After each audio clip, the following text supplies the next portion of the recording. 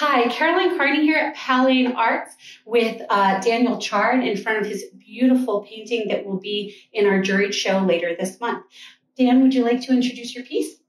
Yes, the title of this painting is Puddle Stubble. There's a puddle in the foreground, which I use to advantage to pick up on some of the colors in the sky, the blue and part of the clouds. The painting itself was chosen for that reason. Frank Stella talked a lot about the concept of pictoriality, of having every section of the painting being like a little picture. And so my approach is to provide visual entertainment throughout the image, so there aren't dead areas. So you can see as you follow around the image that there's something going on pretty much throughout the image. And with this one, it's kind of a simple image, and I didn't try to do too much with it because of its size.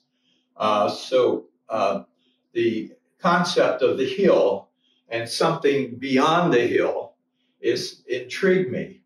And so within that, there's a kind of mystery about the work. And that's an important element that painting should have, I think, at least for me, is that there's this element of intrigue, that there's something that continues to stir in the work that compels you to come back to it over and over again. If you consume the image, you see it, and you're done with it, that's not a good thing. For me, I want the constant interest going on with the work. So you can't really see what's beyond the hill. And so there's a bit of mystery wondering what's beyond that. So obviously the color harmony is big. The orange and blue is strong in this, and that holds it together. And there's a lot of detail in it. The stubble, the corn stubble, is a title I use a lot because I paint a lot of cornfields. So here you can see the highlights, and of course having the shadows adds some focus on what's over the hill. Yeah, and really draws your eye to this line of blue with the orange that does take you over the hill. Yes, and if you look at the color, there is a strip of blue right above the orange. So that's one of the things that Van Gogh would put complementary colors next to one another as they trigger each other, the blue making the orange brighter and the orange making the blue brighter. And so you see even the clouds are orange, have an orange tint to them. So the orange-blue thing is carried throughout. And you see in the composition of the clouds how the movement goes this way. If you showed a reverse image of this painting, it would look chaotic. It would fall apart because it very much depends on moving in this circular clockwise direction. Yeah, where you bring the eye in. Yeah, which is the way that we read paintings, after all. So there's a lot of detail in the image. And but if you look at the detail, you'll see that it's not really accurate.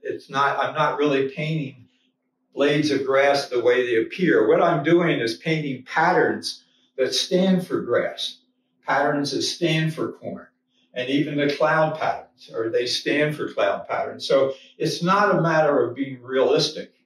It's a matter of using a vocabulary that stands for and carries the idea of the landscape. Yeah, and that our brains naturally associate through the way we process our visual vocabulary. The pattern, right. Yeah. Right. So your lines are so clean and precise the way that, and it makes so much sense that you say you divide out so that there's little pictures within the larger picture. I'm always impressed at this work is so small and yet so precise, including even your little tiny name on it.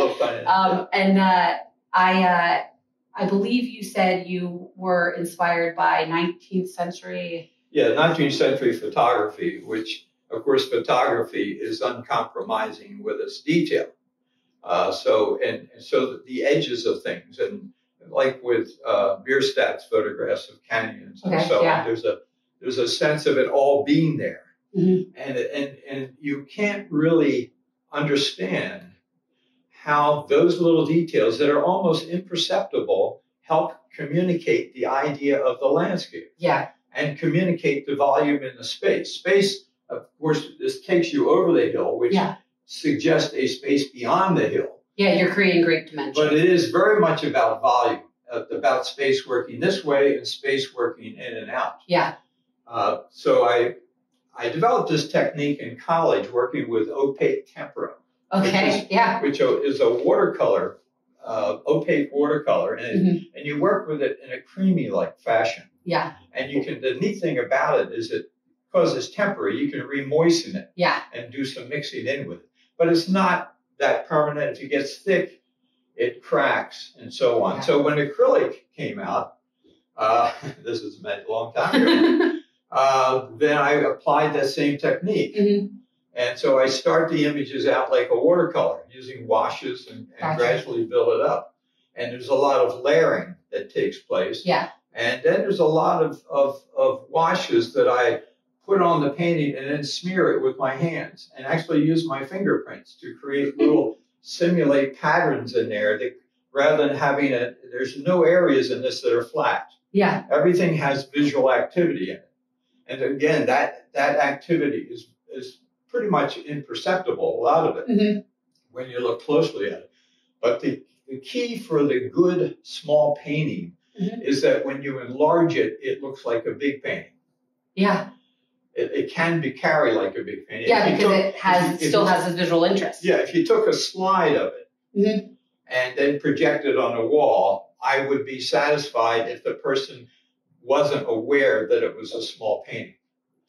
And that requires real attention to the edges and details. Yeah. Because if you take the normal small painting and enlarge it, it falls apart. It looks very crude. Yeah, because it doesn't have enough visual interest to draw your eye around once it gets larger. It's also the tightness of the way that the shapes are. That's a better way to describe it. That there's a tightness, an uncompromising tightness about the way things look in terms of the planes. So that tightness is.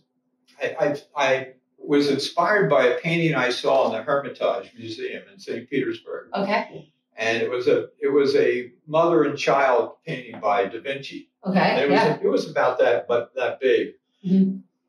And anyway, it was like a jewel. You know, when you looked at it, every part of it, it just was, the intricacy of it was so. Yeah. It was infinitely large in its smallness. You know, there was. I love how you said that. Yeah, there's a strangeness about it. There's a whole world living within the piece. Yeah. So in its smallness, it's large. Yeah. And that becomes a metaphor for life too. When we look at the small things of life, we can see the bigger things. That's right. Your life is comprised of lots of small things that make big events. Yeah. So I do small paintings now because I like that jewel-like quality, and I'm shooting to make it more refined and more refined. So, well, this is gorgeous and very refined, and I love it. And we hope that you'll come see it during our juried show, which opens March 17th at Powell Arts. Thank you so much.